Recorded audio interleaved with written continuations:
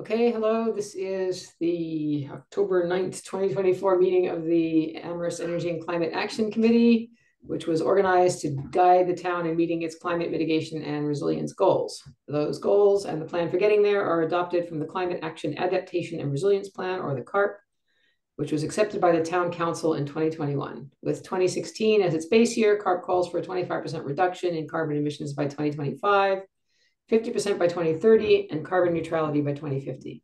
So this committee has two primary functions. One is to advise the town council and recommend or propose policies or actions that'll help us meet the climate goals. And the other is to promote a just, equitable, and speedy climate response through outreach and engagement of town and local stakeholders.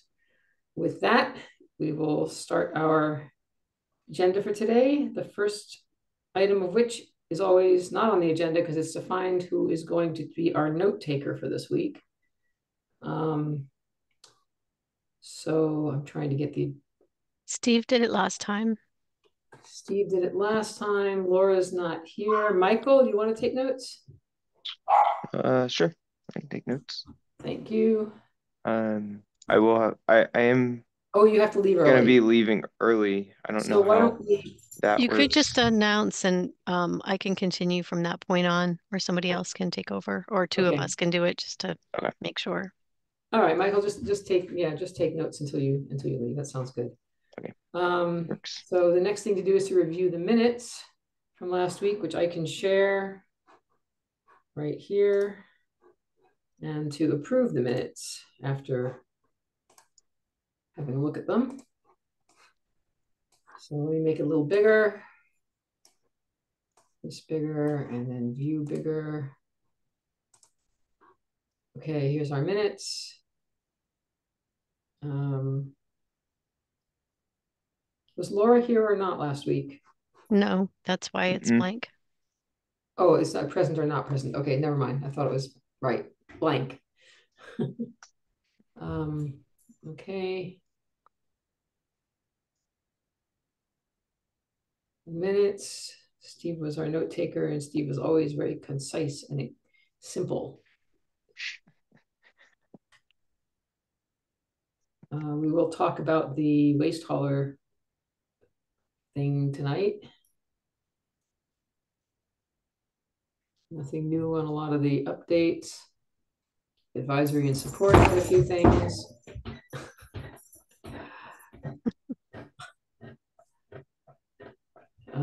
Let's see. Anyone have any changes or comments? Anything? I just have a correction of my name under 9, but that's I'll take care of that. Is it Stephanie instead of? No, it's Ciccarella, but there's an R. Oh, right. Oops, sorry. That's okay. It's easy to add other letters in my name. It's interesting. You can see that the spell checker actually got it. Yeah, it got it right. Yeah. How did it know? Terrifying. And that's it. Do we have a move to accept the minutes? I see Caitlin nodding. Can you, we just need it to be, we just need to say it. You can say so moved. Yes. Moved. Yes. So we have a second. A second. Right. Now I got to stop sharing. Okay. And in no particular order, I just need your vote, yes or no, to approve the minutes. Goldner? Yes. Davis? Yes. Roof? Yes. Issing? Yes. Lining? Yes. Allison? Yes. Minutes are approved. Okay, next thing on the agenda is always public comment. We have one member of the public here. If that member of the public would like to make, oh, I see a raised hand. Stephanie. Yep, just give me 1 second. Okay. Hey. Oh, good. Oh, hello, Councillor Ate. Let me allow you to speak. Go ahead. Can you speak? Hello, can you hear me? Yes, we can hear you now. Hi, good evening, everyone. I am Councillor Ete, and I'm the liaison for for ECAC, which I diligently listened to, but I believe this is my first time speaking at the meeting. So I just wanted to introduce myself and make sure that you're aware that I am keeping up with your meetings. Great, thank you very much. I'm going to mispronounce your name. Can you tell us again how to pronounce it? Freka. Freka? Yeah. Okay, Freka, thank you very, very much. Very much appreciated that you're here. There is a lot. Did you have any other comments for us? So I am usually at this weird time, and I'm actually in the office right now, and I will soon be going home. So it's very difficult for me to ever make the meetings. But I'll be on for about 10 minutes before heading home. And I just wanted to know if there's anything that I could assist with. Interesting. So we actually are going to be discussing a lot tonight, including the town, the annual report and the recommendations of ECAC for town manager goals for next year. It's the first thing on the agenda. I don't know how far we'll get. Maybe we should just do that. I think that's probably the most important discussion for you to be a part of this evening. That and maybe the and yes, and also the solar bylaw discussion. So maybe we can move that up. Where did that go on the list? Oh, it's probably under advisory and support. Correct. So we might move that up if you're still here, because I think that's something that would be important for you to hear too. Do folks agree? Yeah, I agree. That sounds good. Should we start with annual report or with solar bylaw? Any thoughts? I would start with annual report, Lori. Okay. All right, in that case, let me share the annual report document, which is here.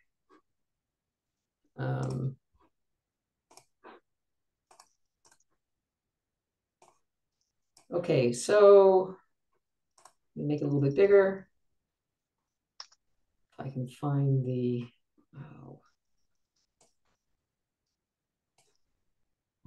view. No, that's not what I wanted. Zoom, there we go.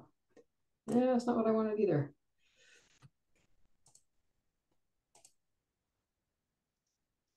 Let me just do this. There, I hope that's large enough to see now. I had a few questions. I think that the beginning, I changed a little bit around the beginning.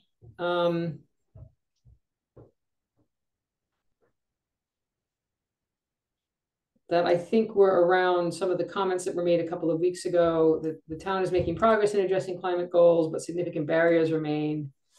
Transition to green infrastructure, transitioning buildings away from fossil fuels has been slow, but progress is now visible on proposed changes to the Jones Library and the start of construction on the net zero school. I didn't quite, Stephanie, you and I can discuss this offline, but I didn't understand the response to this question about whether or not any multi-unit apartment buildings have been transitioned to heat pumps. Because the answer seemed to indicate that some were, but there were no retrofits, and I don't know what that meant, because the ones that were... Lori, it meant new construction had heat pumps. It meant that there were no retrofits of existing complexes. Okay, because the addresses he gave, I didn't think were new construction, so, or maybe they were new old construction or something. Well, but... they might have been additions to existing complexes, but okay, all right. That's what he was referring to. Okay, so there haven't been any retrofits, and I'll fix that up, and Correct. I'll send it in. So what we did here was we went through all of the different. There are 5 things we're required to report on. We went through each of the 5 of them and added stuff that has been going on in the last year, and then I went through with Stephanie the specific goals mentioned, the specific strategic goals mentioned in the CARP, and basically put something next to each of them as to where they are in the program. And then, and I don't think we need to go through those again unless people want to look at it and make some comments. I think that's all done. I think the only thing we really need to discuss is the town manager goals at the bottom. And one of the things on it, I think we need to wait on, because it's in regards to zero waste, the waste hauler proposal that we'll talk about later. So I think This we'll talk about later, so I won't, consider that still tentative, but I think the rest of these we're okay with. The seventh one hasn't changed much since last year, I think. Do we want to talk about this one last time?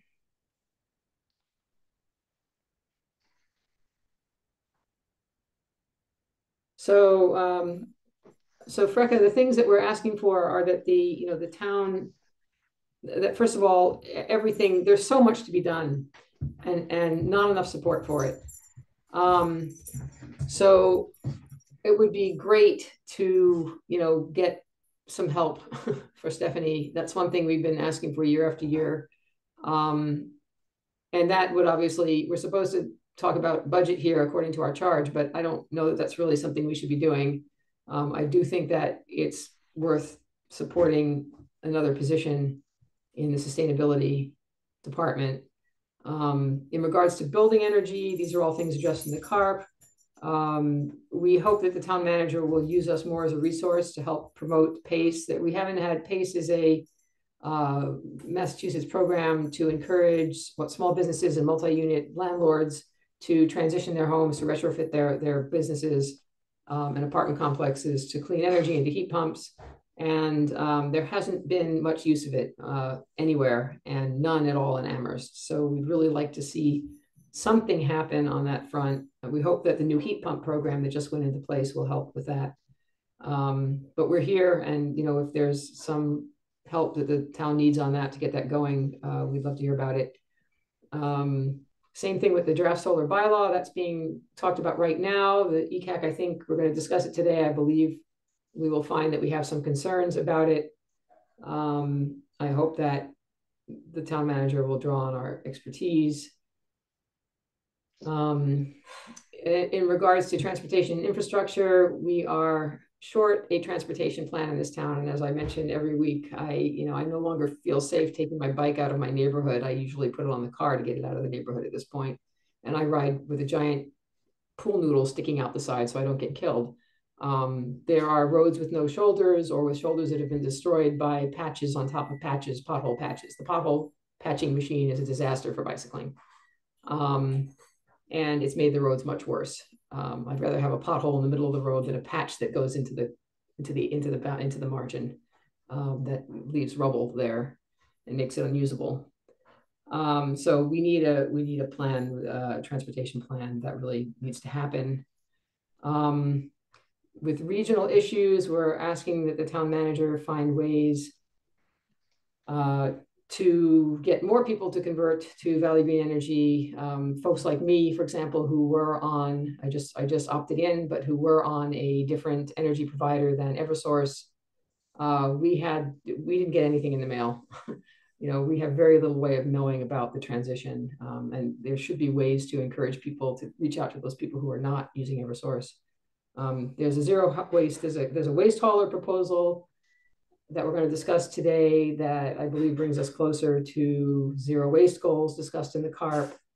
And finally, we ask that, I think this is something that the town has been doing in the last few years, and we really want to see it continue, that every decision the town makes needs to be made with a climate justice lens, right?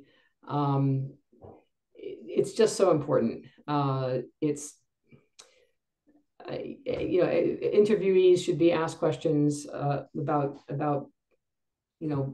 their contribution to green culture, their contribution to a just energy transition. And in particular, Stephanie should continue to be asked to review and contribute interview questions for pretty much every new position, I think, and for every decision that's made, there should be some climate lens applied. So that's our asks.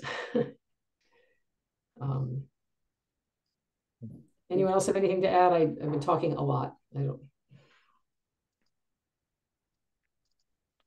Or does this sound okay? Should we stick with this? Is this too much? Early on, we thought we should find one or two more concrete things to ask for.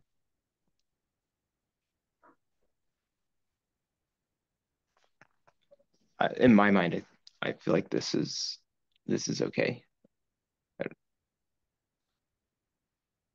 It's 7 items, but they all, each one doesn't seem to be asking for the world. Yeah, some of them are bigger asks than others. Right. I agree. I think the whole annual report, it's a little on the long side, but I think it's good enough, and we should probably wrap it up and send it over to the council. Okay. The only thing I want to finish discussing is the zero waste. Make sure we want to keep that in there, because we haven't really talked about that yet. Okay, in that case, Yep. Shall we wrap this up, move on? I don't think we need a vote on this because this is just supposed to be, I think, the chair's report to the council. I don't think we need a vote, do we, Stephanie? You don't have to have one. I think as long as everyone is good with your summary, then I think you're good to go. All right. Well, if you have any other comments, I'll send this in this week, probably early next week, actually, at this point, because I'm leaving town tomorrow morning. But I'll clean it up and send it in early next week, unless I hear from folks. Okay. Treka, any questions? Not particularly. The report is going to be sent to the council. Yeah. I don't know if anyone is going to be presenting the report. Yeah, I presented last year and I wouldn't mind doing it again. I understand that it's not easy to get a slot on the council agenda, but if I could have 10 minutes, I would take it, even 5 minutes, just to go over the requests. Okay, then in that case, I would recommend that you make the request and see what comes of it. And in the event that that's not possible, then I might be able to make a summary during the liaison report. Okay. All right. Thank you. I appreciate that. Yeah. There have been a lot of really exciting things this year, so it would be nice to go ahead, Stephanie. I was just going to say that I would recommend that we do what we did last year, was you submit the report to the town manager and the president of the council with your request. And then you will, I think, be informed whether or not your request will be granted. And if it isn't, then we can certainly, I would be happy to contact Councillor Ette and ask that it be covered in the liaison report. Okay, great. Thank you, Stephanie. You're welcome. Okay, in that case, let's move on. Let's see what's next. Waste related. Waste hauler. Oh wait, we were going to do the solar bylaw next, because I think we're going to move solar bylaw up because I think that is the most important thing for the councilor to hear. So Steve, why don't we start with you on that? Thank you very much for sending that summary. Okay, thank you. Yeah, I think I'll just start with that summary. I think sort of the main background to understand, and Andrew and Caitlin, I'm not sure what your background is, but I tried to lay out this background for Massachusetts, that solar energy systems have sort of a privilege in state law that they shall not be prohibited or unreasonably regulated. And that is joins the class of things that include schools and houses of worship and some other telecommunication infrastructure, things that, as I understand it, in the past have sometimes faced opposition in the local communities, whereas the broader community sort of accepts them as necessary and valuable. This law, I'm not sure, it's been on the books for decades. It has taken up sort of more importance, prominence as the Massachusetts decarbonization plan has sort of laid out the amount of solar energy that we need from photovoltaics is greater than what can be possibly put on rooftops and is going to need to occupy some land. That goal kind of comes into conflict. However, this particular section of the law, Chapter 40A, Section 3, is really what has sort of helped pave the way or allowed some of these ground mount solar developments to occur despite local opposition. So the town has heard of starting several years ago concern about some often particular solar developments. They may be happening in Amherst, or sometimes they're nearby, and residents are concerned and or opposed. We went through a period where there was an attempt to get a temporary restriction on all solar development to allow a more permanent bylaw to be developed. The town council considered that. It was a good debate and turned down a temporary restriction on all solar development, but did endorse and move forward on developing a bylaw. So the bylaw has been under development for a couple of years. There was a solar bylaw working group that worked on it, and that included one of our representatives, Dwayne Brager, who was very well qualified for that role. He's been working with the state on energy-related issues. He's part of the UMass Clean Energy Extension, so he's quite familiar with that. So he was our representative to the committee. He was elected chair of that solar bylaw working group. So he had the privilege and fun of shepherding that through. There were reps from the town planning board, several boards, and then a handful of citizens that were collected from the town. They put together the bylaw, finished it up last fall. I think it was November or so of 2023. I see a typo there. Then that was transmitted from the solar bylaw working group to the town council. Town council then said, yes, thank you. And they gave it to their subcommittee, the Community Resource Committee, or CRC, for review and continued work. CRC has been working on it now. Since then, there's been a change in the makeup and leadership of the CRC because there are elections that happened last year. There's a little bit of a delay there, but they're back there and they're working on it. And their main goal is to take what Solar Bylaw Working Group put together and make sure it's a sort of a viable bylaw. The Solar Bylaw Working Group, the direct members, didn't have a lot of experience with writing bylaws. Stephanie and a town planner, Christine Brestrup, were helping and advising, but CRC is now working to sort of reduce the redundancies and try to make the language a little bit more typical of a bylaw. So that's a bit of the background. I guess let me pause and see if there are questions at this stage, broader overall questions about the solar bylaw from any members here of ECAC.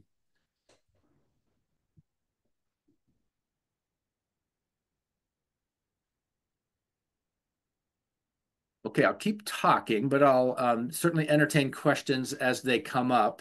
I may or may not see a hand get raised, so somebody can just speak up or alert me if a hand goes up. Bylaws are the way of limiting something. These are zoning bylaws, and so typically zoning bylaws are to limit something. And so by nature, the solar bylaw is limiting solar development with the goal of promoting health, safety, and public welfare. That's the criteria in that state law that I mentioned a moment ago, that towns and cities cannot prohibit solar energy systems except in the case of health, safety, and general public welfare. So the bylaw is working to justify any restrictions on ground mount solar development in the name of health, public health, safety, and welfare. The bylaw is only looking at larger ground mount systems of 250 kilowatts or larger. That's about an acre or larger in size. So it does not apply to rooftop systems, does not apply to parking lot canopies, and it does not apply to smaller ground mount systems that someone may want to build, in their backyard. Or I think Atkins Market in South Amherst has a small ground mount system next to their shop. That would not fall under this proposed bylaw. So this has been going on. CRC has been working on this for months. Seems like maybe almost forever. And eventually CRC will be satisfied with it and it will come back to town council. I guess I'm a bit conflicted. I'm not quite sure to know what to think about this, this bylaw. Unfortunately, the nature of bylaws, they are designed to restrict something, and it's really hard to make a town bylaw that promotes something. I would love to see the town promote solar development, ground mount solar development in the most appropriate places, not the pristine forests, not the old growths or the most valuable ecosystems, but to find a way to identify those lands that are suitable for solar development and try to point or encourage somehow solar development in those areas. Now that's really hard to do. The town doesn't have a lot of resources for promoting solar development.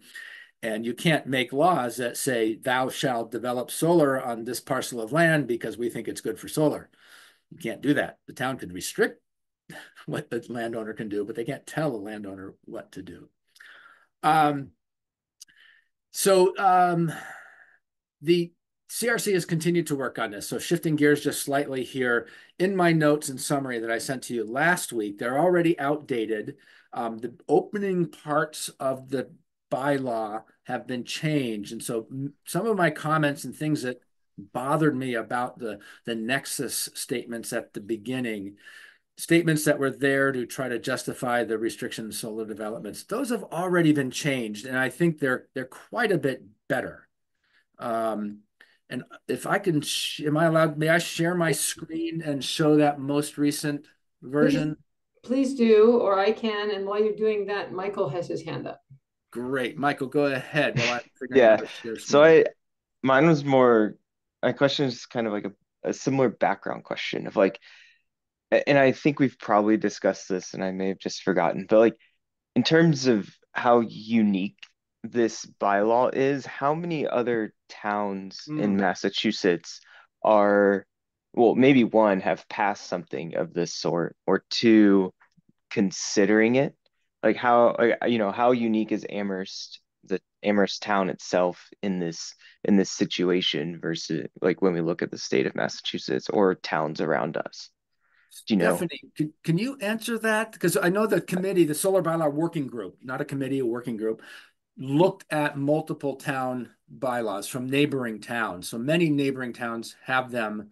Many towns across Massachusetts has. I don't know if it's 50% or 70%. Do you know, Stephanie? Oh, I don't know. I don't think it's nearly that many, though. I think very few actually have solar bylaws. But there are some that have been developed. There are some that have been challenged by the state Yeah. because the language was too restrictive. So there have been, and those are some that are actually in neighboring communities. So I would say, I think there was, and this is just off the top of my head, and I don't remember if it's accurate or not, but I want to say roughly 13, or at least we maybe used 13 to reference in developing our draft.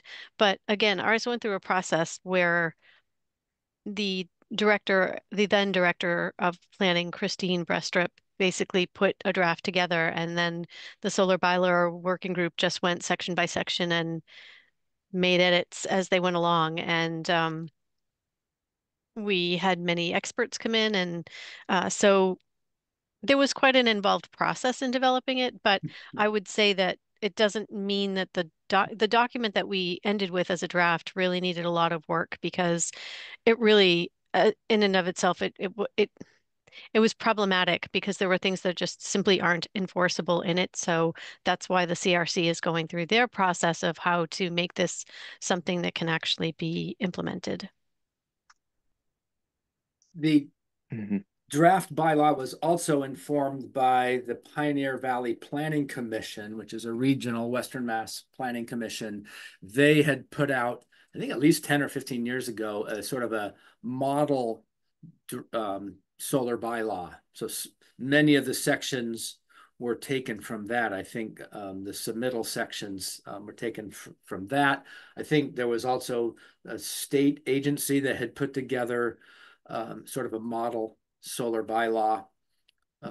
So those were used, those examples were used, as well as bylaws that have been passed in other towns. And I know the Solar Bylaw Working Group considered some of the court challenges that have happened to town bylaws, and was aware that, oh, wait, we can't do that because that sort of thing has been struck down in a neighboring town.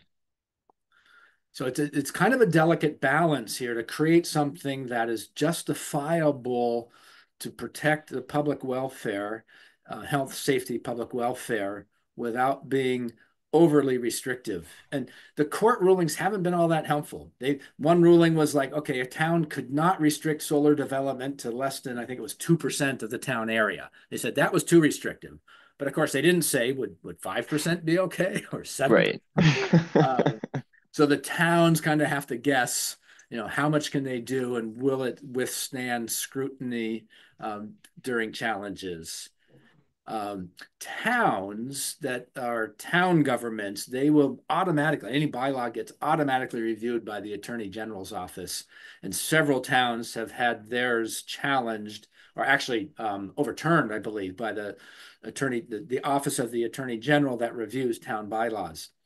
Amherst is a city. It's the city known as the town of Amherst, but we're a city government. So technically, I believe our bylaws that are passed by the Amherst, being officially a city government, doesn't immediately have direct review by the Attorney General's office, but it could get challenged by lawsuits and therefore go to court.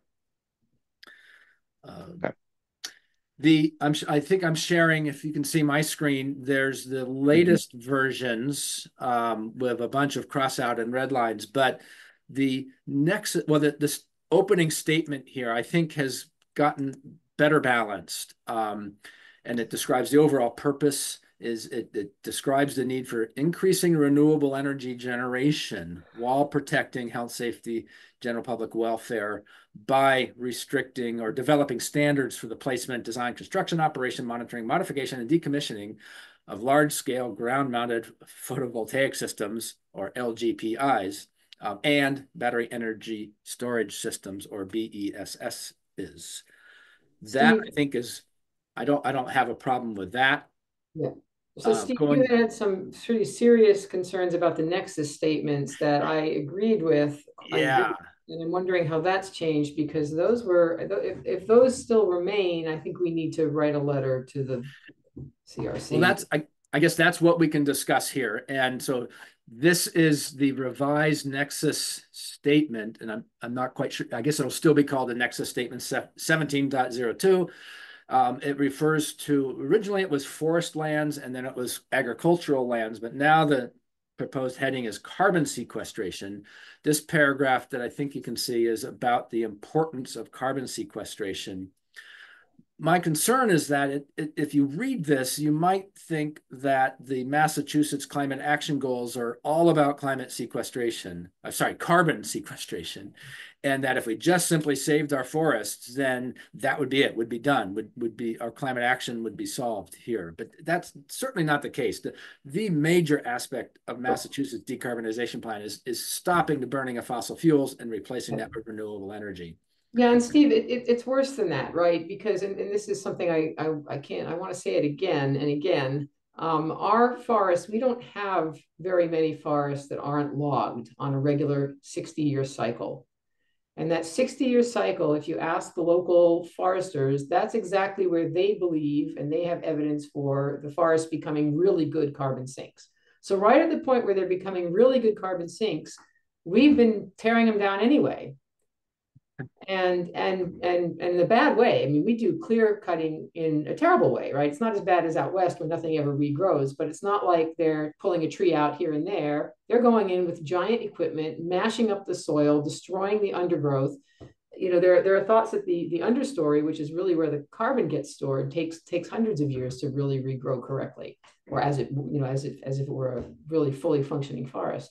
So it's a bit, you know, and right now we know from the great work that Dwayne and the extension did, and you know, with the solar forum, right, the Western Mass Solar Forum, that right now the win is to put in solar. Later, the win will be to not disturb the forests, but right now the win is to put in solar, and that does more for you in terms of carbon.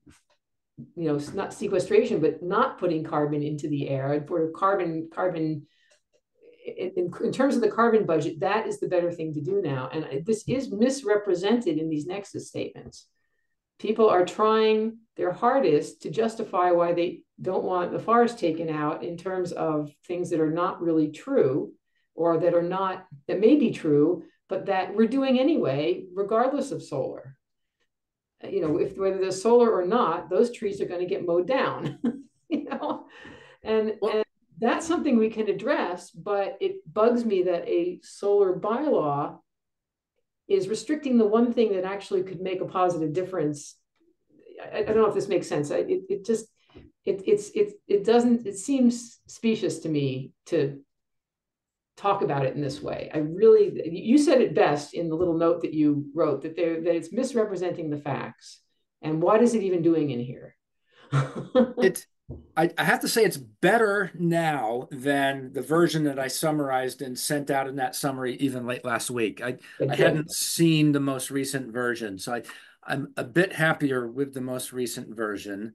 I guess I agree that carbon sequestration is the sort of the weakest reason for preserving forests, because honestly, if you cut down a forest and put a solar field up, it's a huge benefit carbon-wise to the atmosphere because of the fossil fuels that you don't have to burn because you now have solar there. It's a 10 factor, maybe 20 or 30 factor better. Yeah. But of course, we don't want to cut down all of our forests. And the misconception might be too that we don't have to. The amount of solar that we need to put on the ground is maybe 2% of Massachusetts land area. And at least 25, maybe 30% of Massachusetts forests are permanently protected as either parks or under forest protections. So we have a lot of forest land protected, and we're talking about the need for what I think is a very small percentage of land, forest and otherwise, that we need to put into solar development to meet our climate goals. Stephanie has a question. Go ahead. Comment. Not so much a question as a comment. Just to sort of talk about this section just a little bit, is that I think it's still, I mean, I definitely think there's still work. I don't think it's anywhere near being decided upon where this is going to be or the language of this. So I just didn't want you to get too concerned quite yet. So there's that. And then also, I would say that in the bylaw, you, and I know this sort of nexus statement talks kind of generally, but I think it does also want to point to those things that can be regulated, if you will. So, you know, you're going to identify very specific areas that you're protecting, or things that you're, activities that you're regulating, and then specific things that you're protecting. So, burning of fossil fuels isn't going to be something you're going to be able to regulate in a solar bylaw, right? But carbon sequestration is something that you can address. So I think those are the things that would be touched on. So I just want to just sort of put that out there as a perspective. I'm not saying that any of what you said, I'm not disagreeing with any of what you said. I'm just more explaining, you know, why some of this language is in here in the way that it is. Andrew? Yeah, building on Steve's point about, you know, solar is 10, 20 times better than, you know, one tree, like, you know, on terms of impact. Is there a sense of timing in here? Because I think the state has a goal of, I think, 2030, or maybe a much nearer term goal. And like a forest, like you said, grows in 60 years. And so like it's much more important to achieve our near-term goals than like maybe some long-term balancing of like, yes, a forest sequesters this much carbon and solar prevents this much carbon. We need the prevention now. Yeah. And preserving forests or growing new forests isn't going to help our goals. One of the points, just to answer that before we get to you, Don, one of the points that was made in the solar forum is that putting in solar now is the important thing, because right now the grid is only half green. And so putting in solar now, you know, even if you're displacing some trees, does more good than it's going to do 10 years down the line when the grid is greener, right? 10 years down the line, the formula changes, because putting in a solar array won't change the electric grid that much. Right now, putting it in changes it a lot. It's a win. So this will change over time. It will impact the forest, but not, 2% of land is what they're talking about, right? And you have to consider that 100 years ago, this state wouldn't have had any forest, right? Or 150 years ago. So it's not, yeah. Anyway, I'll leave it at that. Don, you had a question. I have actually two comments, Steve. I mean, I do like the change in the language that makes it in the nexus statement that makes it sound like some sort of balancing test. Yeah. But what I don't see is that what you're really balancing is the benefit to the health, safety, and welfare of the town from solar development versus the benefit, because implied through all this is somehow or other, it just says our need for increasing renewable energy, but that is a benefit to the health, safety, and welfare of our community, developing solar energy. And by just sticking that in there the way they stuck it in there, you really got to think about the fact that bringing solar is a benefit to our health, safety, and welfare. Yeah. And that's the real balancing test. And the second thing, as we look at what areas might be ideal, as I read it, if you jump to your section 17.06, which is special requirements for farmlands and forests, just how much of our farmland and forest are core habitat and critical natural landscapes on the Massachusetts GIS Biomap 3, or land designated as priority habitat or estimated habitat as defined. Well, that's hard defined by the Massachusetts Endangered Species Act, because we don't even know what areas have endangered species on them until we actually try to build something on them and somebody finds a box turtle. And I don't mean to be facetious, but it's if we can find a way to restrict solar development to core habitat and critical natural landscapes, I guess if we can find a way to restrict it on a defined area that is mapped, that is so much more helpful to me in having clarity in what we can build or not build on. I don't know if that makes sense, but that makes total sense, Don. Both of your points. Starting with the second one, I think you can see section 1706. I'm beginning to appreciate more that the bylaw is really focused on restricting solar development on those most sort of special lands, the prime farmland that's defined with prime soils, and those forests that fall under those particular biomap characterizations. So I think that they are doing a good job of trying to limit the restrictions on solar to those areas that are sort of pretty well defined through the state mapping efforts, as sort of valuable ecosystems and the most valuable farming. For your first point, I totally agree with that, and I would encourage anybody who has some ideas for going way back up to the beginning under the purpose. That first sentence, I like it better than what it had been, but it does seem to suggest that there's solar, and then there's the public health benefits of forests. Well, as Don just said, there's huge public health benefits of solar. Thousands of people die in Massachusetts due to air pollution caused by burning fossil fuels. There's a study that even breaks it down by town, and it turns out to be 1 or 2 people per year are killed prematurely because of fossil fuel pollution. Nobody's dying because of ground mount solar installations. So if there's any ideas that you guys have about how this wording could be changed a little bit to indicate that solar has a public health, welfare, safety benefit, I think that could be something ECAC could recommend to tweak the language here, because as Stephanie mentioned, this is still malleable. They've reviewed it once. They're going to come back. They'll probably come back several times to tweak this purpose. So I encourage any suggestions to come back to us from you guys. I still just, and maybe because I don't understand it, but you know, how large an area the core habitat and critical natural landscapes are.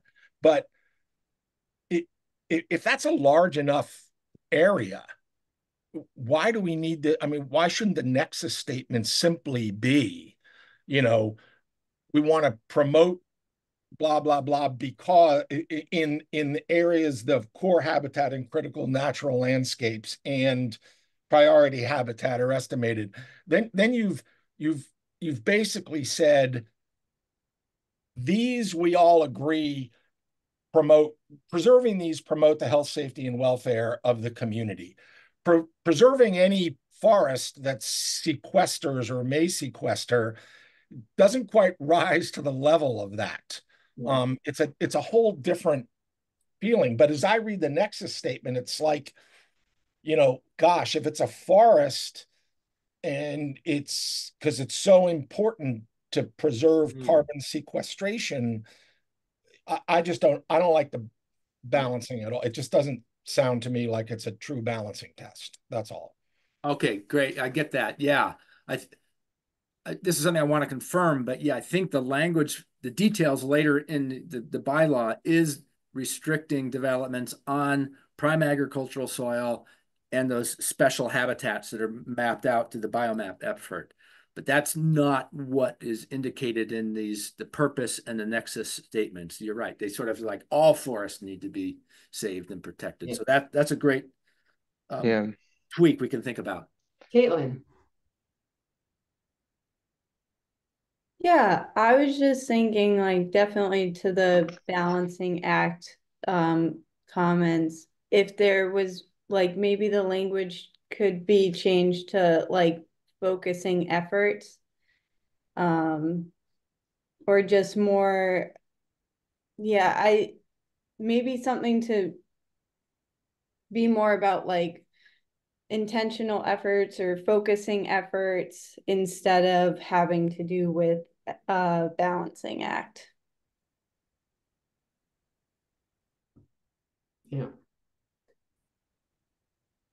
Yeah, okay. I like that. If you can think of possibly, you know, even specific ways of tweaking the language, that would be really helpful. Rewrite that to share, to send along and share with us. Mm-hmm. So I wonder how to proceed here. If this is a bit of a moving target, you know, I was thinking if things hadn't changed much, Steve, I was going to say, why don't we put some of the stuff that you wrote into a letter for ECAC to send to the CRC? Does that still make sense given that it's a moving target? Are there some things we should say? Do you want to take his first stab at a draft letter, or what do you think? Because I think we're all talking about the same thing here. I don't feel like there's a lot of disagreement on these points. I could be wrong, but I didn't hear everyone sort of talking along the same lines. Yeah. So it might make sense to put together some sort of a letter for ECAC to send to the CRC. I could do that. I think my understanding that CRC has made these revisions to the purpose and the nexus. They had their meeting last night, their most recent meeting last night. They put these aside. They've moved on. They went through in excruciating detail the definitions section that follows this, and that was a wonderful example of sausage making. You know, getting really into the nitty-gritty details. And I was really impressed that the counselors were really considering the details and the importance of those definitions in there. I believe they're going to move on to the section after the definitions, some of the submittal requirements. And then I believe they're going to come back and sort of reassess the purpose. So yes, if we were to, from ECAC, sort of send some suggestions for framing the purpose and nexus, I think that would be timely. It'd be appropriate because they'll be coming back to that after they finish all the other gory details. So do you want to put something together, or are we ready to do it right now, or? I guess I'm not ready to do it right now. I can put something together, and For the next meeting? one of the challenges, they meet Tuesdays and then we meet the immediate Wednesday the next day. So there could be significant developments the day before we have our ECAC meeting, as has happened this time. But yeah, I could put something together suggesting some ways to reframe, I guess, the purpose, the nexus, and then maybe if we still have some time to talk about some of the elements of the further down in the bylaw, I could begin to draft something. We can probably have a meeting or two where we can talk about that statement and then revise it and then send it on as an ECAC recommendation. CRC will finish this and then it will go to town council, and I suspect it'll get a lot of discussion and probably more public discussion at town council than it has experienced in the CRC meeting. So it's kind of a long path to go before this actually comes to a vote. Yeah. Caitlin, did you have another question? Your hand's still up. No, sorry. I forgot to lower it. All right. It's okay. So yeah, I suspect we probably need to move on our agenda. And yep. So yes, I will try to make some kind of a draft, and I appreciate any sort of ideas and input beyond what you've said tonight. Yeah. You can send those to Lori and Stephanie, and then they'll forward them to me for ideas. And then if anybody has experience with specific aspects of bylaws and regulations and you want to get into it, get deeper into the submittal requirements, other aspects of it, that would be great. The one thing I did, as Don pointed out, it's like, what is the impact of restricting solar developments off of those categories of biomap lands that they refer to? And I'm not sure I can find a section here. I'm just kind of scrolling. One of my suggestions, one of my thoughts is to recommend that an analysis get done of sort of how much land that might currently be available for solar development would be restricted from solar development if this bylaw passes. And that may be categorized under the farmland provisions as well as under the forest provisions.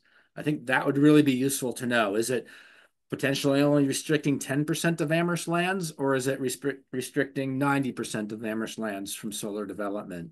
Yeah. I think that would be really useful in the conversation to sort of help decide whether these restrictions are reasonable and still allow for the amount of solar development that we know we need, or are they restricting solar to less than 2% of the town lands, which we know the courts have already said that's not sufficient. Don. Yeah, I'm sorry. I have one more. I mean, I think, Stephen, I'm happy to communicate separately, but as I look at this, with an eye like a lawyer, because you're a lawyer, things get challenged in court and bylaws get tied up for a long period of time. Shutesbury's is still tied up. To the extent that we can make this less subjective and more objective, because you can't have a bylaw like this that picks out, this zoning, this zoning map area can have them, this one can't have them. But what you can do with this nexus, assuming these protected lands are significant enough so that what you can do is have something that is very objective. If it's on this map as a protected habitat, you can't put large ground mounted solar on it. If it's not on this, you can, sort of thing. It just, getting rid of the subjectivity takes the court out of a lot of this stuff. Yeah.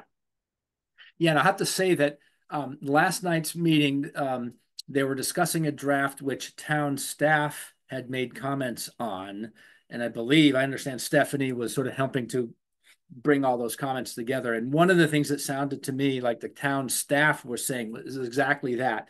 Make it definable, make it objective, and make it clear and consistent. And so town staff had flagged provisions in here that were sort of more on the subjective side or not sufficiently defined. So I think they're doing a good job at raising those areas that could be fuzzy or could open the bylaw to legal challenges.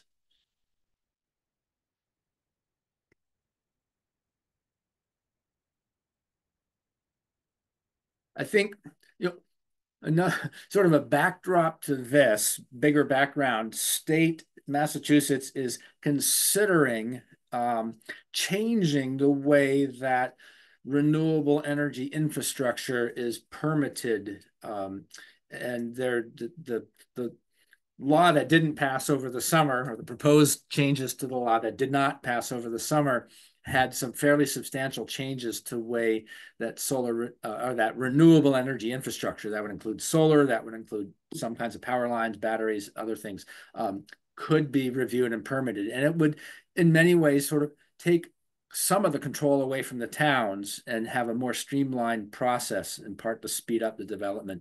That did not pass. There's some movement by the governor to try to bring that back to the forefront. It may or may not work in the near future.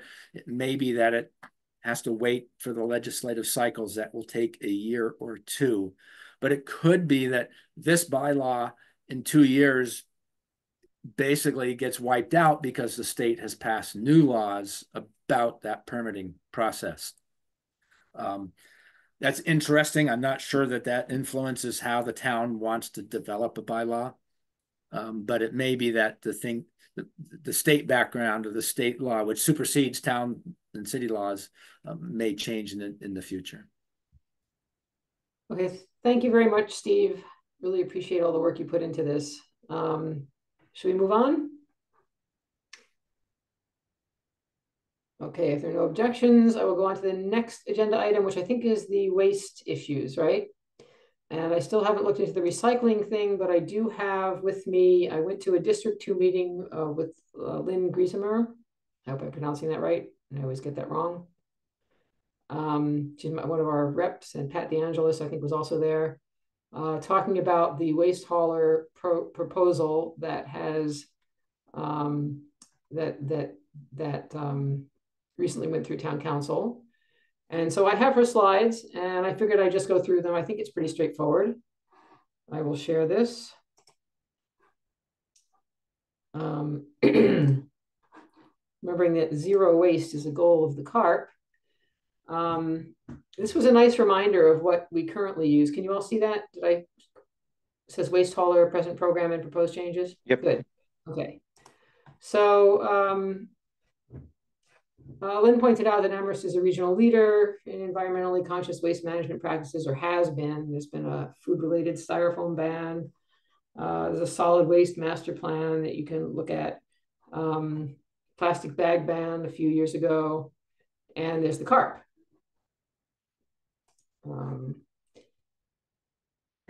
The current system, so the question was, can we do better than what our current system is? And I don't know, does she actually talk about the current system? If she doesn't, I thought she did. Maybe a little bit here. So I can say as a resident, I think most of you know this, right? We have the choice of either being able to pay, I think it's $125 a year, plus a cost for every bag we bring in, or every item we bring in to the transfer station. We can haul our own waste, or we can contract with USA Recycling, which is pretty much the only game in town. And that happened a few years ago when a host of local waste haulers were all bought by USA, and they immediately doubled the price of our waste hauling, and it got, if anything, worse. They don't take, it's much more expensive to take anything other than just the 2 baskets they provide you with, the 2 large baskets they provide you with.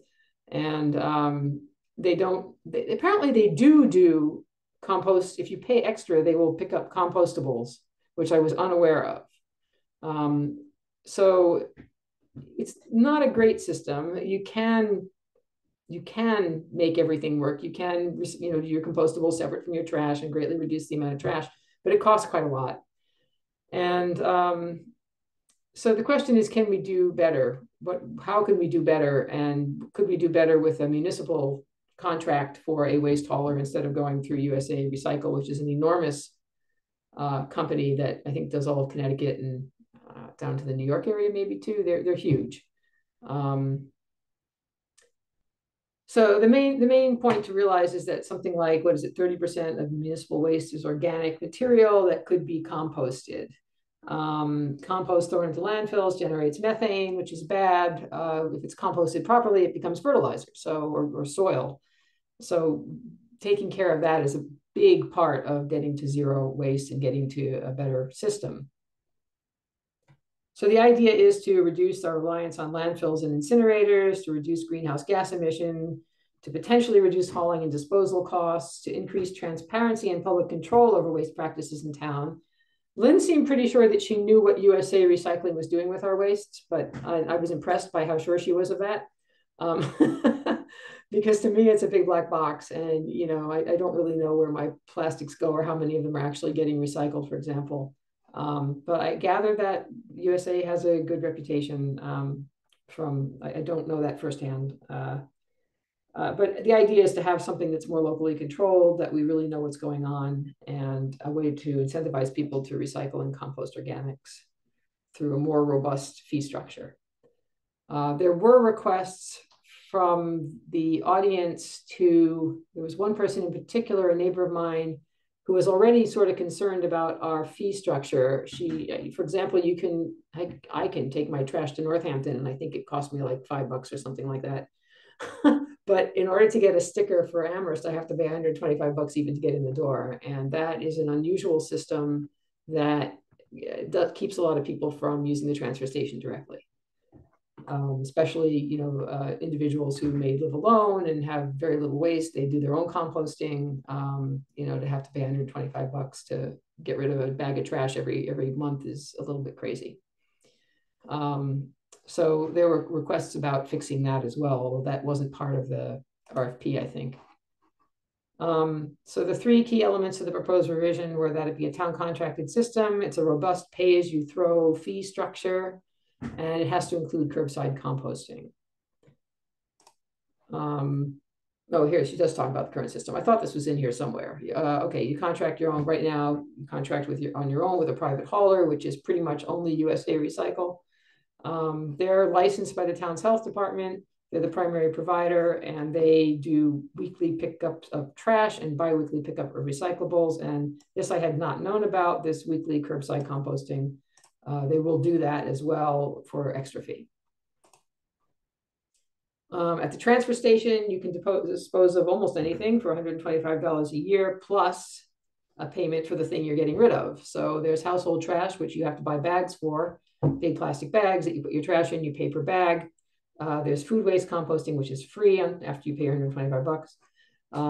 Electronics, many bulk waste items, batteries, mercury, scrap metals, yard waste. If you do any construction on your home, you can get rid of all that stuff there. And there is a townwide leaf collection on occasion, and occasional hazardous waste collection as well. So the motion that went forward was this one, that the town would negotiate a contract with a waste hauler or haulers on behalf of the residents for the collection of household trash, unlimited recyclables and compostables. The contract would include a robust pay-as-you-throw fee structure, so people who have less waste pay less. Curbside composting would be available to all residents. The transfer station would remain open, but its role in the waste management program has yet to be determined, so they'd be rethinking how the transfer station works. Program would be phased in, beginning with single family, 2, 3, and 4 unit properties, and expanding to all residential properties within 3 years.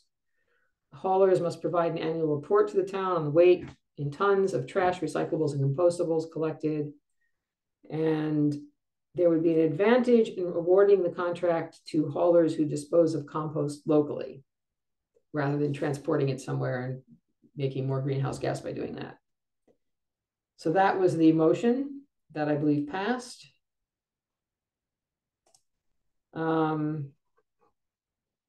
So So here are, they called this meeting in part to ask for our input, so what will be what they need to, and what they need to know from the, what they need to know from this RFP is what is the cost going to be to all of us and to the town? How is the pay-as-you-throw fee system going to be structured? How will enforcement be handled? Who will handle complaints and customer service? What additional services might be available, such as bulk pickup or yard waste? Will there be exemptions? And if so, what would they be? So they were sort of looking for, I think these are things that will be to some extent answered in the RFP, and to some extent they were asking for what we all as members of the town wanted. So, and they were asking also for help getting input from the community. How to phase in larger residential complexes. I'm not quite sure I understand why that is a problem. Oh, because of the pay-as-you-throw fee structure. You can't just throw your stuff into a big old dumpster if it's pay-as-you-throw, right? Okay, how to make curbside composting available to all residences. Should the bylaw include small businesses? If there's a bylaw. I guess there's going to be a bylaw around this as well. What will the role of the transfer station be under the new system? And how can the town lead by example and become a model for what we're asking of residents? So those are the sorts of things you're still looking at. I'm not sure how the bylaw comes into this. Does anybody know? Stephanie, do you understand that? I'm sorry, I don't have a response to that. Yeah, I don't remember where that came into this, because this was all about an RFP. Oh, here we go. Because there is a current bylaw.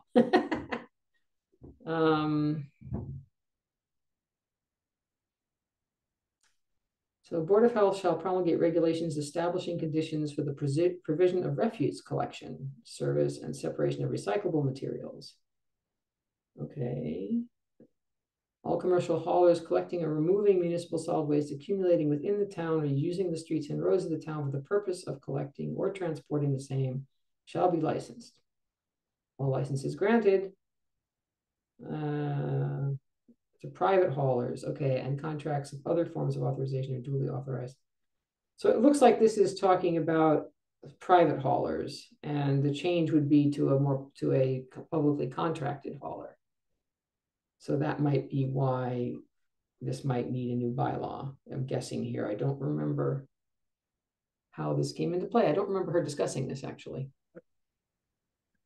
Actually, I think these kind of bylaws were originally put in place so people didn't just dump their trash in the backyard, which happened, centuries ago, or not even that far ago as centuries ago. The town put a bylaw in that said you can't do that. That's what really led to these kind of bylaws, I think. So except now we're all being encouraged to compost and put our trash in the backyard. But at any rate. So I think that's, that was pretty much what was discussed. And I think anything that improves the situation for greenhouse gases, it seems to me, is something we want to support.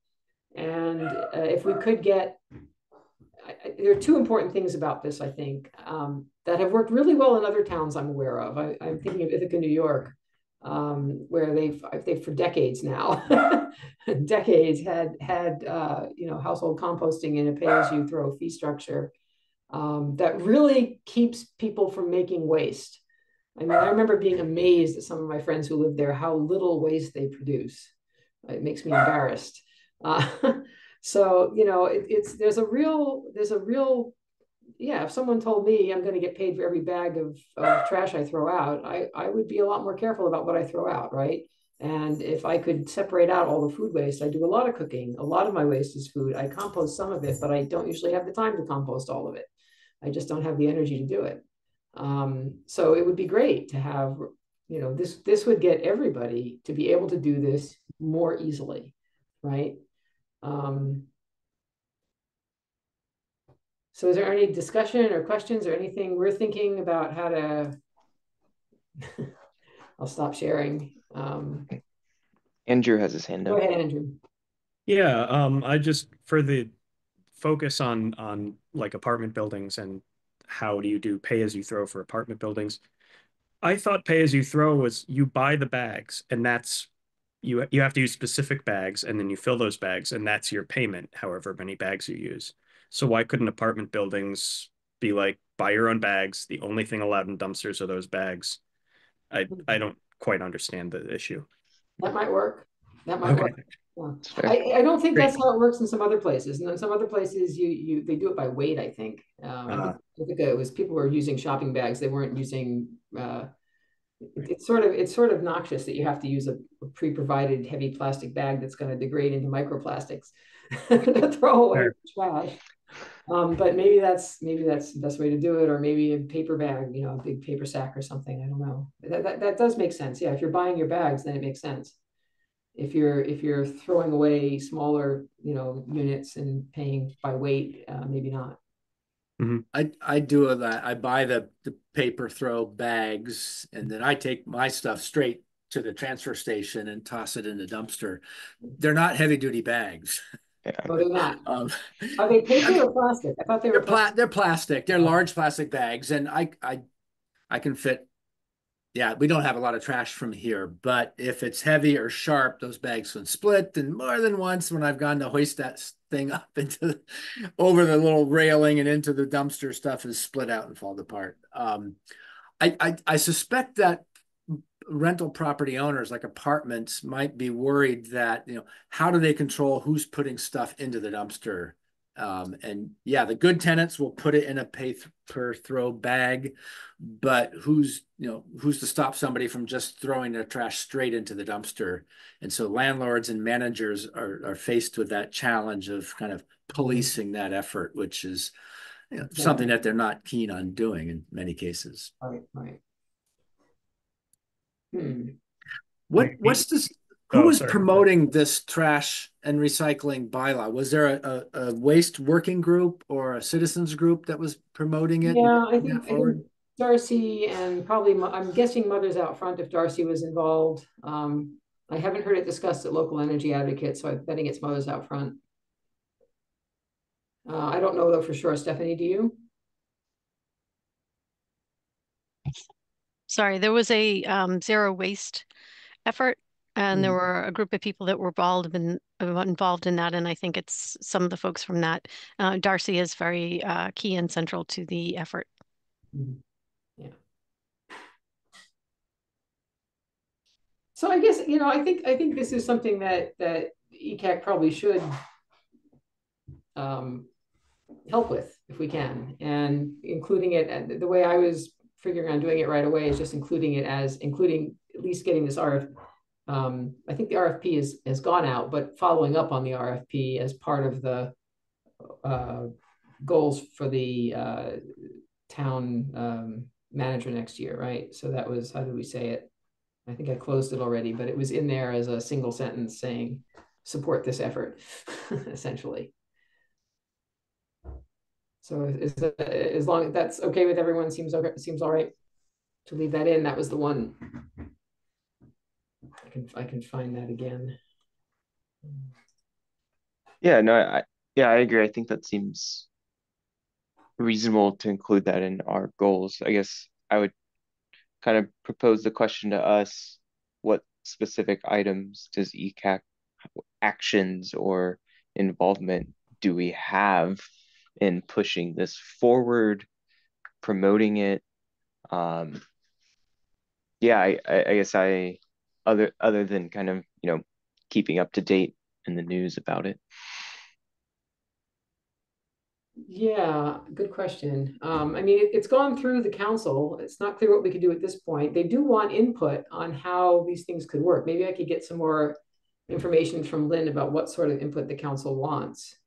Is it the problem of how, you know, I'm curious as to how she sees the issues of multifamily apartment complexes. You know, maybe we can have some input on that. How do other towns do it? I don't know. Stephanie, you have a question? Just a suggestion that if you you could, weigh in as a committee and submit a letter of support. I don't know if you just said that, but I think a letter of support from the committee, would hold some weight.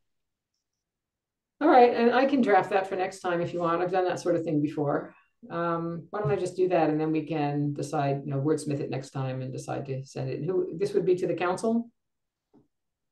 Okay. Okay, so please, who's taking notes? Michael, just make sure that I'm not taking notes myself today because I've got too many things on the agenda to keep track of. So make sure that somewhere in there it says that Goldberg promised to draft a letter for next time.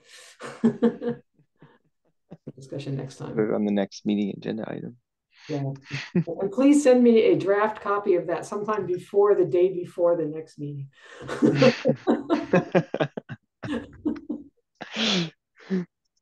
So I have time to do that. Yeah, send me the draft minutes as soon as you have them. I will. Thanks. All right, so any other discussion on that, or shall we move on? I think Michael probably has to go about now, if I remember right.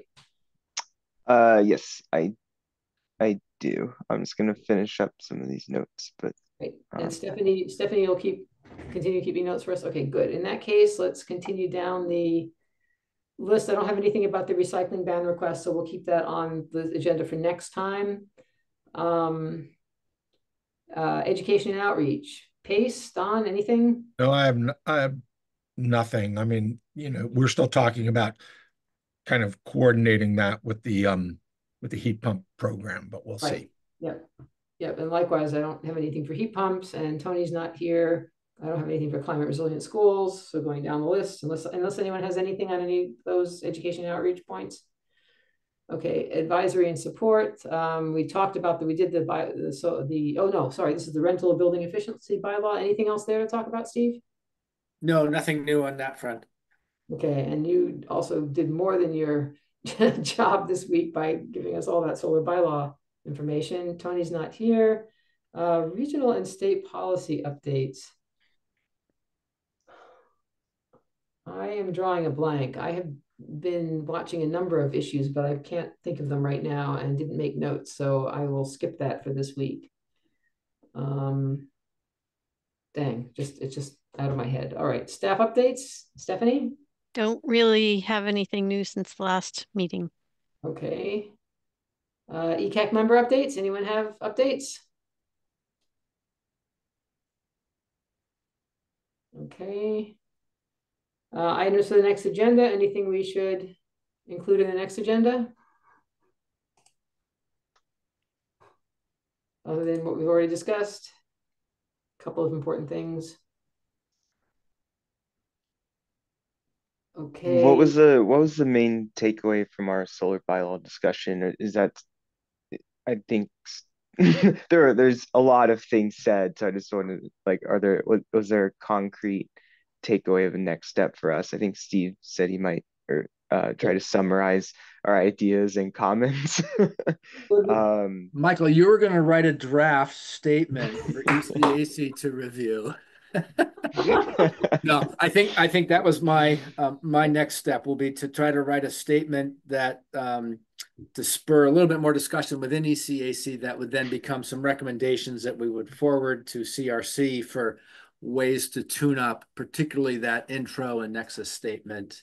And then perhaps make some suggestions. This is at least my thinking, suggestions to be mindful of or to do an analysis of how much land would be removed from the possible solar development based on the restrictions in the bylaw. Right. That's what I'm thinking. So I'll try to do that in the next week, 2 weeks before our next meeting. I'm not sure if I'll get that done, but I'll give it a try. Yeah. Thank you, Steve.